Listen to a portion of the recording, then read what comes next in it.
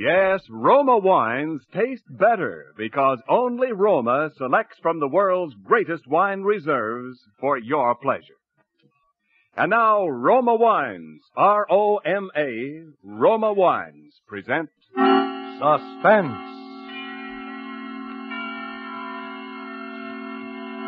Tonight, Roma Wines bring you Chester Morris as star of The Strange Death of Gordon Fitzroy, a suspense play produced, edited, and directed for Roma Wines by William Spear.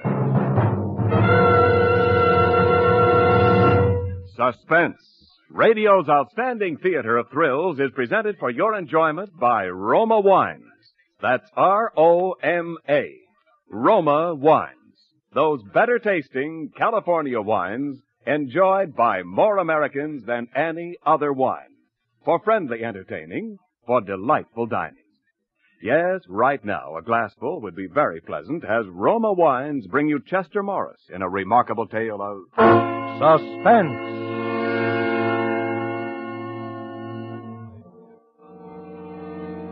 I saw it once, in a mirror, in the police emergency hospital. I never saw it again. When they sent me up, I smashed the mirror in my cell the first day. They never dared to put in another. The chaplain came and tried to talk to me about it a few times, and then a prison medic. But I turned over in my bunk and didn't answer. After a while, they stopped coming. 3.5 years. Almost every night I'd dream it wasn't like that, and wake up crying I was so happy. And then put up my hand in the dark to feel and know that it was. It would always be. 3.5 years.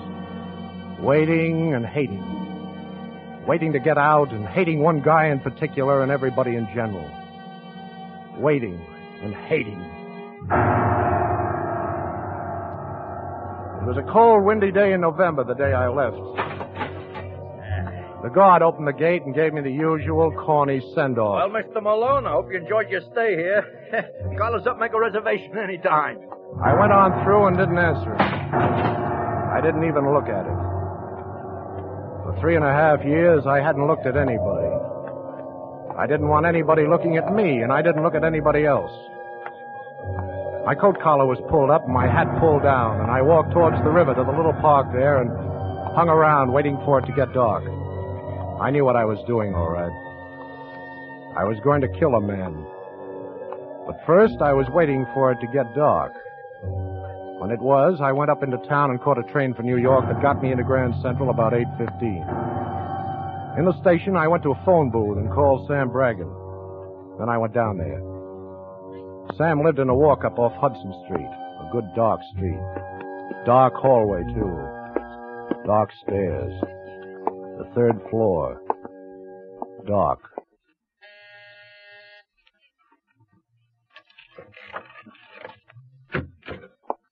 Who is it?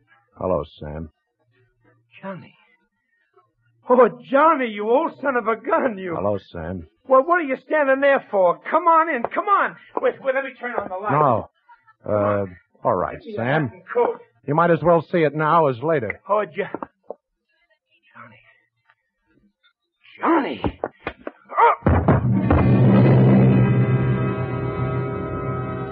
I shouldn't have hit him, but I couldn't stop myself when I saw that look of horror and pity that I knew I'd always see from now on when anybody saw my face. My awful, scarred, twisted nightmare of a face. My face.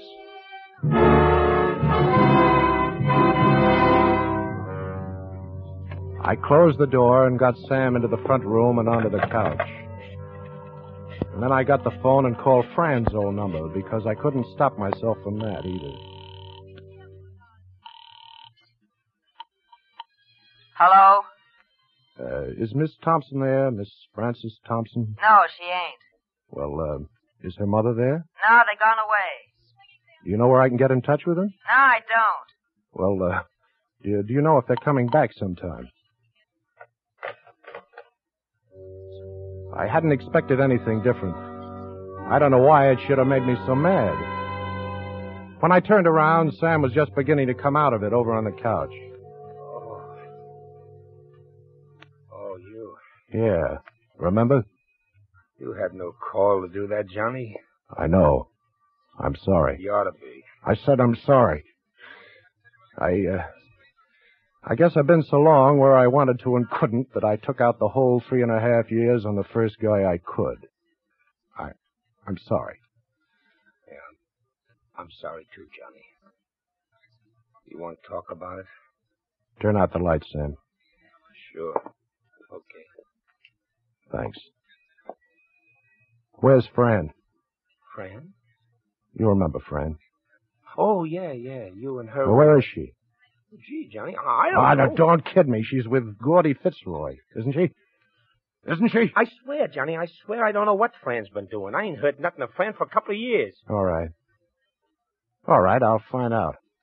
Didn't she come to see you up there? Yeah, at first she did. But I didn't see her. They got lights on you when you see people up there, Sam. I only want to see Fran in the dark. Yeah, sure. Where's Gordy Fitzroy? I don't know, Johnny. He's still around, isn't he? Oh, sure. I hear he's got another place uptown now. Yeah, I bet. What's the angle, Johnny? You sure you didn't hear nothing? To tell you the truth, Johnny, it was so long since you was in touch. I heard you got a 3 to 5, and that's about all. Okay. I'll tell you the rest.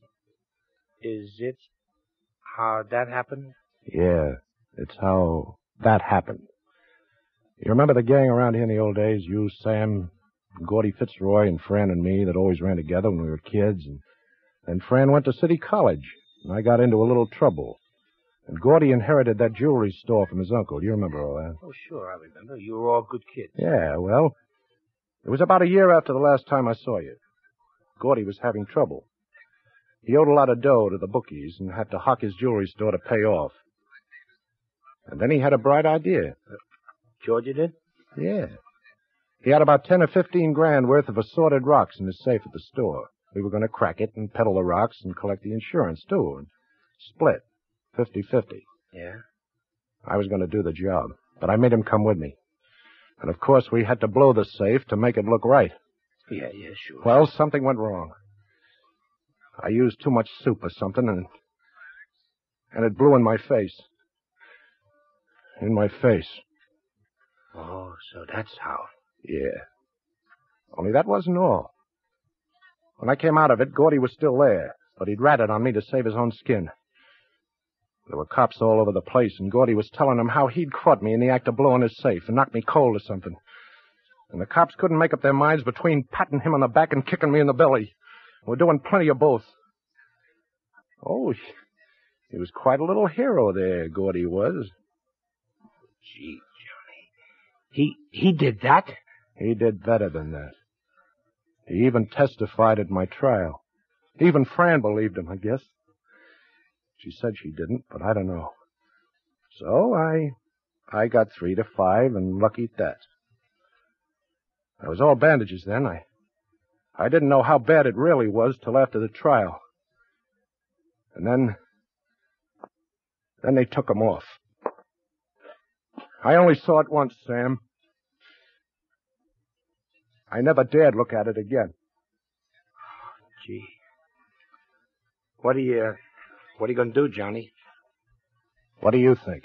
Yeah, but look, that's bad, Johnny. Why, they'd pin it on you before you got off at the subway. Mm-hmm. Not the way I'm going to do it. You got a way to do it? Yeah. I got a way.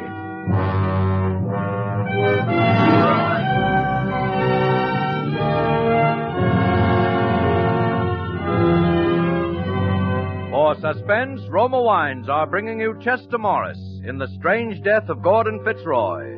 Roma Wines' presentation tonight in radio's outstanding theater of thrills, Suspense.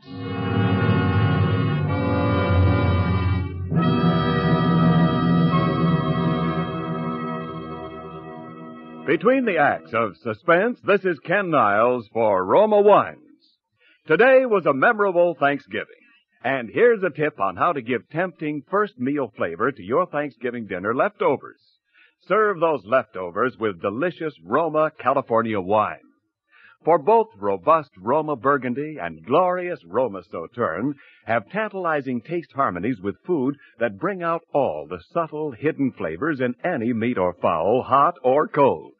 Yes, better tasting Roma wines make simple turkey hash an epicure's delight. And Roma wines do taste better, for Roma starts with California's choicest grapes. Roma's skill and America's finest winemaking resources guide this grape treasure to tempting taste perfection. Then Roma selects at peak taste richness from the world's greatest wine reserves for your pleasure. And here's a holiday tip. Take advantage of present low Roma prices. Tomorrow, buy Roma by the case and save. That's R-O-M-A. Roma, America's favorite wine. And now, Roma Wines bring back to our Hollywood soundstage Chester Morris as Johnny Malone in The Strange Death of Gordon Fitzroy, a tale well calculated to keep you in suspense.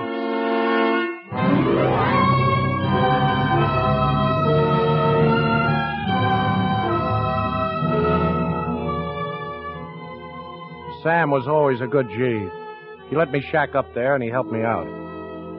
He found out where Gordy Fitzroy lived, alone in a little house on Long Island, and how he always caught the same train that got him out there about 10:30 every night. He made the contact with the guy that was going to fix me up the package, too.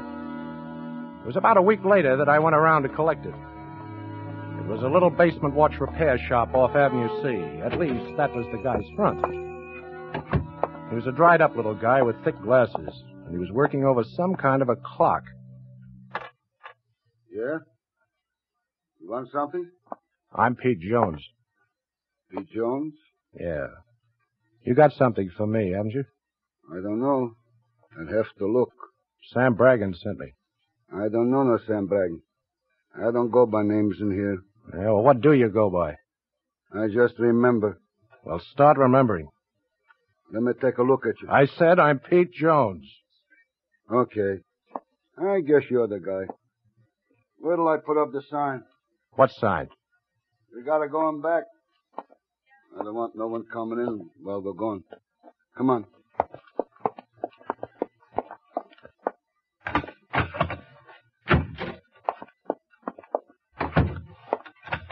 Where is it? You're looking at it. That suitcase. Well, open it up. I want to see it. That suitcase ain't made to be opened up no more, bud. Okay, how do you work it? You see the slide and that snap lock? Yeah. You push it just once. When you do that, it's time to blow in 3 hours. What'll it do? Like the atom bomb, bud. Like the atom bomb. Listen, you ain't mixed up in any kind of politics, are you? Like that Christian Front gang or anything? No. 'Cause I don't do that kind of work. Dangerous. This is strictly business. Personal. Okay. You know what this job is going to cost you? 1 C was what I was told. No. 2 C's. Is that the way you always do business? Materials are going up. Well, I'll give you 1.5 and a working over. Now, what'll it be? I'll take the 1.5. 3 hours, you said. Yeah, 3 hours. Now, here's your dough. And this thing better work right. If it don't give satisfaction, wise guy, bring it back.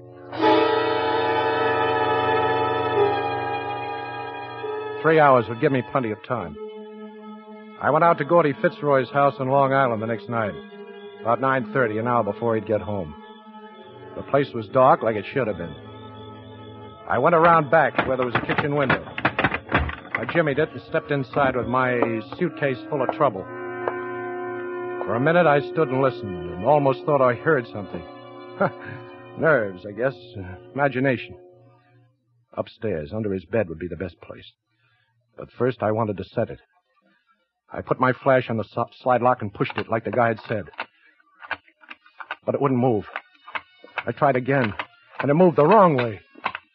It must have got pushed by mistake earlier sometime, and then I heard the buzzing sound it was making. I gave a wild look around and saw a space behind the stove and threw it in there and started for the window. I was about halfway out when I felt the blast and something hit me in the face, and that was all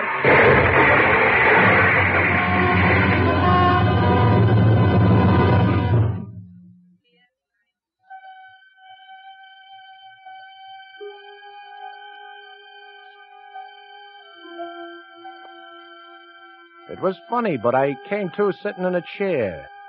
Just sitting there, in a room I'd never seen before. It was dark, just a little light coming in from the street. And then I looked around a little and saw the bed. I knew it must be a hospital. And I remembered. But it couldn't have been too bad. They couldn't have to operate or I'd be in bed and feeling sick.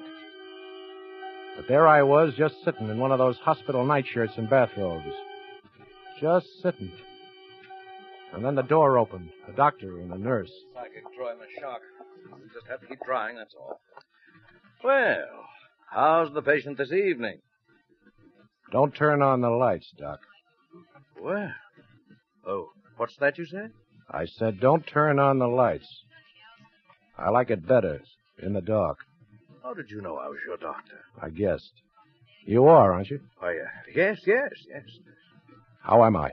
You seem to be fine now. The bulls outside? The who? Coppers, police. Oh, the police.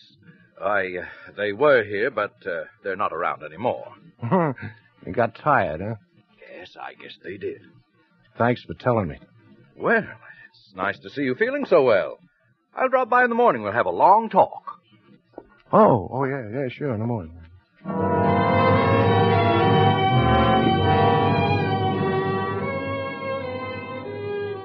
There were socks and shirts in the bureau. There were shoes and a suit and a hat and overcoat in the closet. They weren't mine, but what did I care? Because the cops must have quit watching me for the night, and that meant I could break out of here. There was no time for any fancy suitcase jobs now. If I was going to get Gordy Fitzroy before the cops got me, I had to go after him and give it to him, face to face. I put on the duds and got out into the hall and down a back stairway and out through the basement without anybody even seeing me. I knew where I could get a gun, and I got it. And then all of a sudden, I was thinking about Fran. I knew I was washed up. I knew they'd get me for what I was going to do to Gordy, but before that, I wanted to see her. I just wanted to see her. I took a chance that the old dame on the phone might have been brushing me off the other night, and I went into a booth and dialed the number.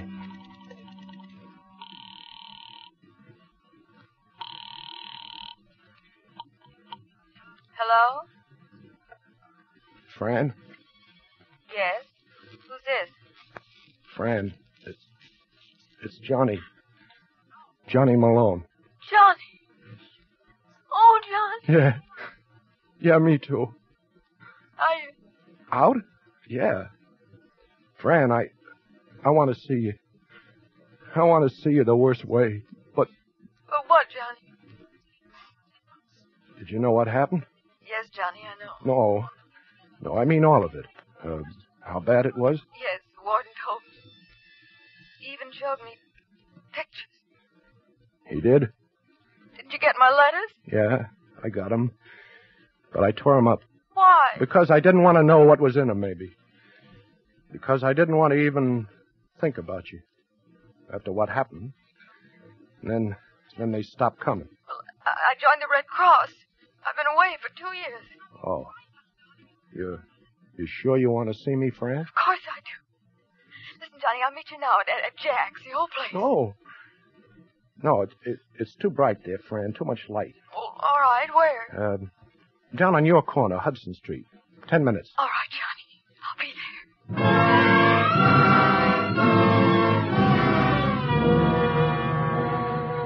I waited in the shadows in the doorway.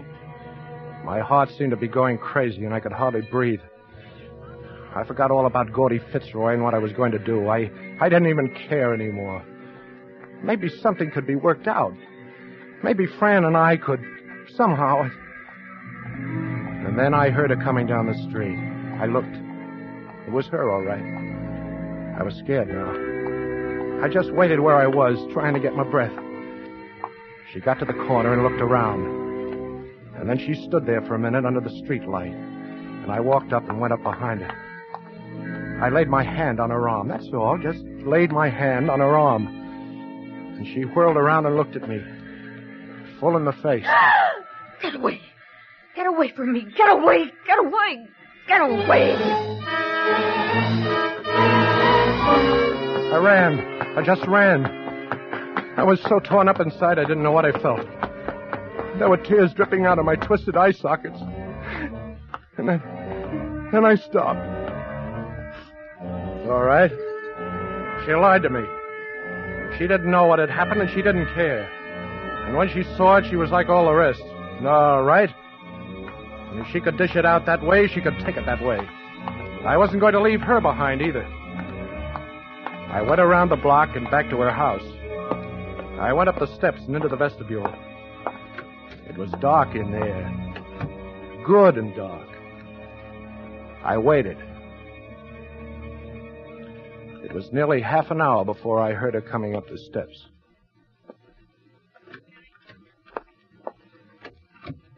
Hello, friend. Johnny. Oh, Johnny, why are you hiding here in the dark? Why did you do it? I waited and waited, and you never even showed up, and I was... Cut it out. You had your chance, friend. And now it's this. I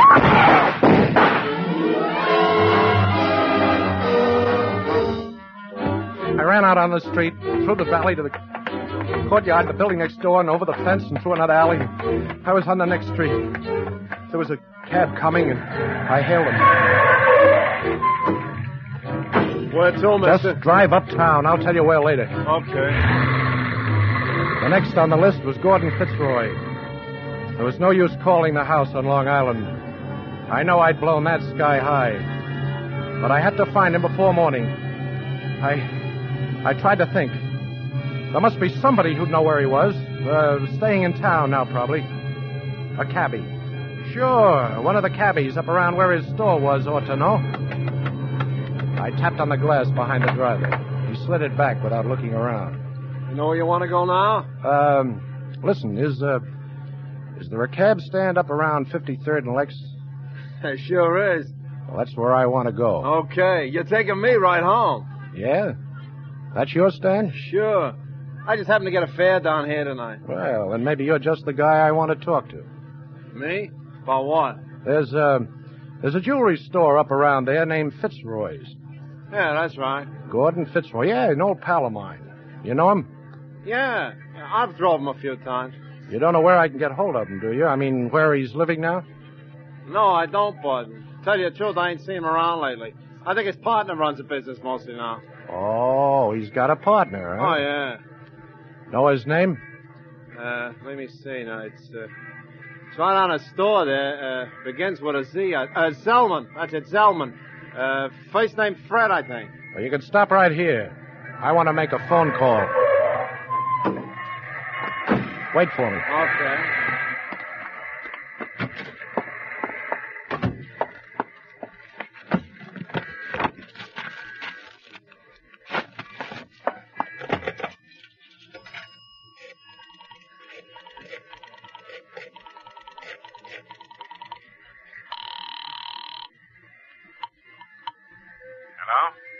Mr. Zellman? Yeah? Well, I'm sorry to bother you this time of night, Mr. Zellman, but I'm an old pal of Gordon Fitzroy. I've been trying to find him, but his house in Long Island doesn't answer. Yeah, guess it doesn't. Could you tell me where he is? Why, he's had an accident. An accident? Uh-huh. He's in the hospital. Oh, gee, that's too bad. I'd like to see him, though. What hospital is he in? Why, the Jefferson Hospital, room 508. The Jefferson Hospital? Thanks. The Jefferson Hospital. I got it now. Why, that was the hospital I'd been in. I was almost sure. So Gordy had been in his house when I blew it. And they'd taken us both there. Why else would he have had an accident just the same time as me? Maybe he was right on the same floor all the time. Maybe right in the next room to mine. Just so he was still alive, that's all. Because now I wanted to give it to him face to face. Jefferson Hospital was way out in Long Island, and I knew I wouldn't be able to pay the fare, but that didn't worry me. When we got there, I just stepped out of the cab with a gun in my hand. You want me to wait? No, beat it. What about me fare? This is your fare. What is this, a stick? Hey, you're... It's nothing. I'm nobody. Now beat it. It's the same place, all right. I got in through the basement just like I'd got out. I went up the same stairs. I remembered now, 5 flights. The same floor. Only this time there was an old dame, a nurse, sitting there at the desk. I had my gun out and down at my side before I even spoke to her. Well, where did you come from? I want to see the guy in 508. I'm sorry, but visiting hours... I know all about that. Take me to 508. You wouldn't. Yes, I would, sister. Now get moving.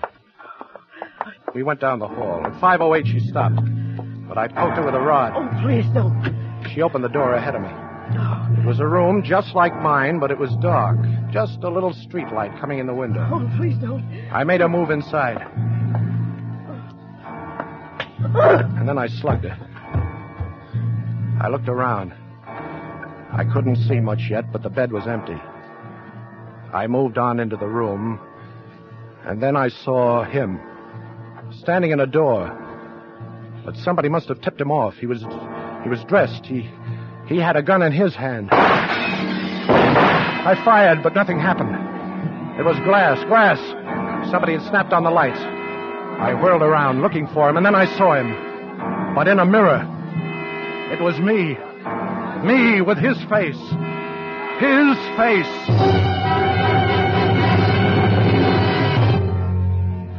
They must have come up behind me. I didn't even remember. I was in bed and half doped, and the room was full of medics and cops. But I knew. Gordy and me had both been in that house. Only the way he got it, they couldn't even find him. Only me. And they thought I was Gordy. And they fixed up my face from pictures the way they do to make me look like Gordy. And Fran had believed me. That's why she screamed at me. Because she thought I was Gordy, and she knew what he'd done to me. Oh, I knew. I knew, all right. Without even hearing them talking in their low voices there beside my bed. And then apparently... I knew. Apparently the shock, the explosion and all was just too much for him. Yes, he was here for 21 months while we rebuilt his face. And you know, he never spoke a word until today. Well, he's due for another shock now. He's wanted for murder. I never even told them who I really was. What was the use?